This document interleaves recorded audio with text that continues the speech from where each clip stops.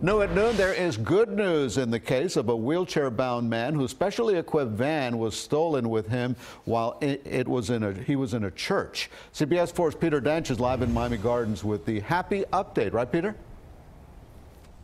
That's right, Elliot. In fact, Kenneth Roberts' Toyota Sienna is back here in his driveway after Miami Gardens police told him this morning that it was recovered just blocks away from the church where it was stolen on Sunday. Roberts, a religious man, says he received this good news just 15 minutes after saying his morning prayers. I just giving thanks and praise to God. Kenneth Roberts had prayed this Toyota Sienna van would be recovered. I know. That's why I tell you, say I believe in my man upstairs. Once I talk to him, it works. The van is specially equipped with hand controls that he needs because of his disability. This really takes me around, the hand controls. Brake, gas. Brake, gas. Roberts was eager to recover this van after it was stolen from the spot behind the Holy Family Episcopal Church Sunday on Northwest 7th Avenue at 185th Street while he was in services with his 2-year-old granddaughter. I did my morning devotions. I prayed and I read my scripture and I meditated. And I said to myself, Lord, just guide me to my car. That's all I need. His morning prayers were answered.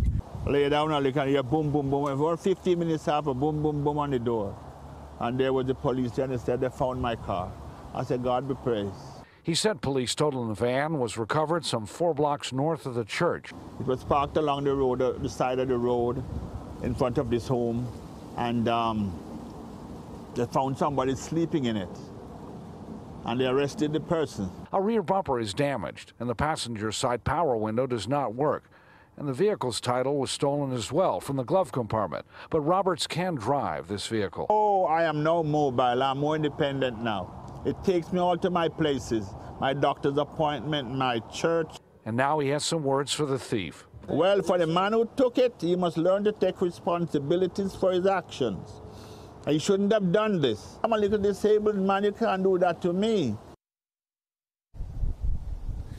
Now, Roberts tells me he believes the thief was able to drive away with his van because he discovered a spare key that he had hidden in his glove compartment. So far, that suspect has not been identified. Charges are pending.